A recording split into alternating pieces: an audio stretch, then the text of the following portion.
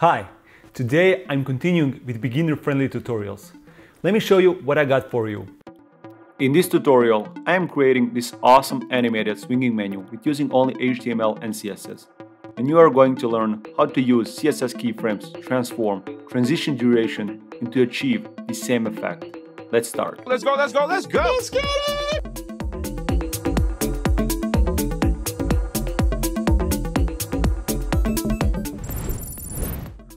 Okay, I have set up plain index HTML file with the plain HTML and body code inside of it and linked style CSS.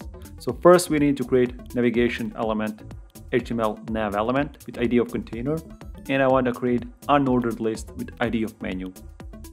Now the next thing is that I want to create link elements for our navigation. The first one is going to be a portfolio and it's going to have a nested sub-menu unordered list inside of it.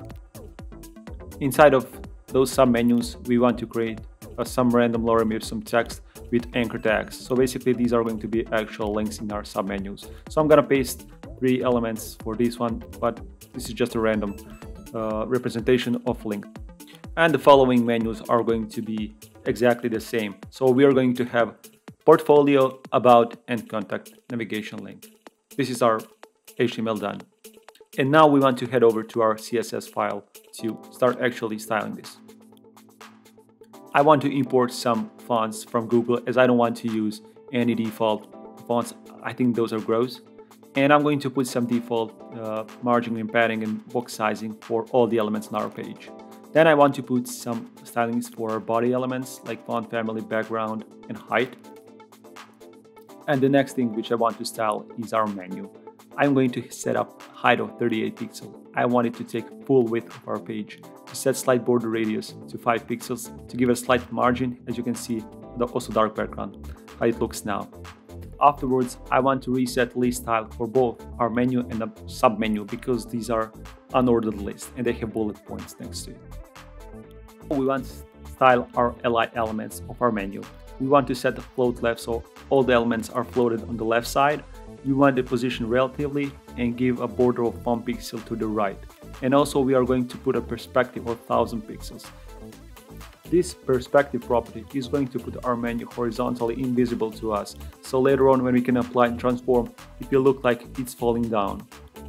The next thing are top menu navigation links. And I want to position it relative and to give it a z-index of 10.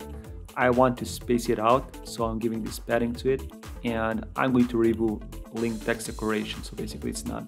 Color should be white as our background is dark. Line height, font weight, font size, these are all the standard elements, and we want to put the background transparent so that we reset this for all the browsers. Also, we want to put a transition as we are going to apply some effect on hover. When we actually hover over our navigation links, we want to change the background to be a white and color to be green.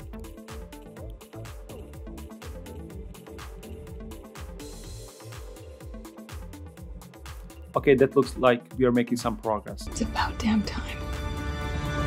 Next thing which we want to style is our submenus. These submenus are going to show up once we hover over our top navigation links like portfolio, about, and contact. So we want to position it absolute.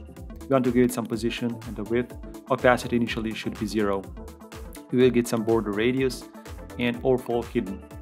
And transform origin is responsible where our animation is going to be actually rotating. And that's it. Now we want to style on hover how that submenu looks like. First thing, we want opacity to be 1, visibility to be visible. We're going to give some box shadow and animation, which we are going to go later on. Animation duration, so this is for opacity, is going to be 1 second, and the timing of the function is going to be is. Now let's create our keyframes for our swing down animation, which is going to give that swinging effect we are looking for. Our animation is going to have 4 steps, as once it's opened, we want to swing forward and backward a couple of times. First, we want to set the opacity to be 0.9, and we want to rotate X to 90 degrees. So this is going to put the menu to be visible to show up, as you can see here. Now we have nice slide down animation, but it's not swinging yet.